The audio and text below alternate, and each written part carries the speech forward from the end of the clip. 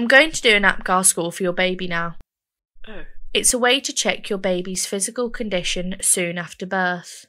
I see. First, I'm going to look at his colour to see if he's pink all over. He's quite pink, but his hands and feet are a bit bluish. That means that his blood isn't quite reaching his hands and feet yet. Oh, I see. Now, I'll listen to your baby's chest to check his heart rate. Is it okay? Yes, it's fine. It's 120 beats per minute. Okay.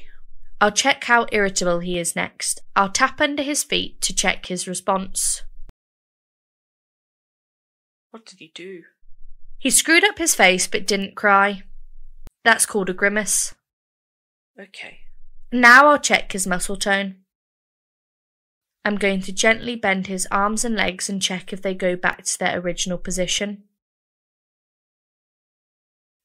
Yes, that's good. He is quite active. Great. Are you finished now?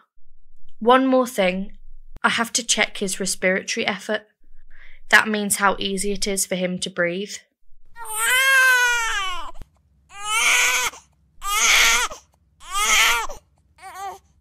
But he's crying now. How can you check his respiratory effort?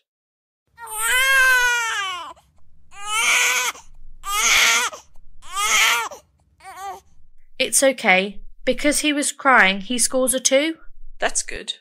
What was his overall score? Let me see. For appearance, he scored 1.